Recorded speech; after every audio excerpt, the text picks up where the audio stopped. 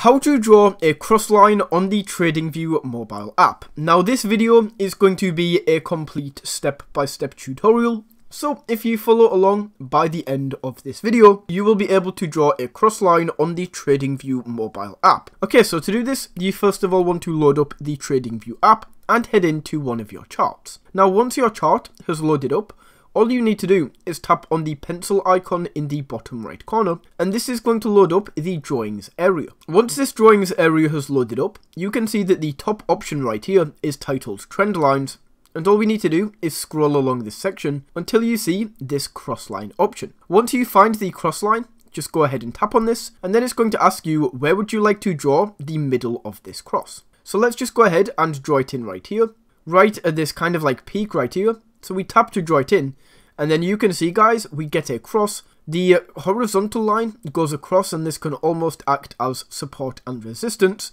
And then the vertical line is going to show us the date that this point is drawn on. Now that is how you can draw a cross line on the TradingView mobile app. Thank you for watching.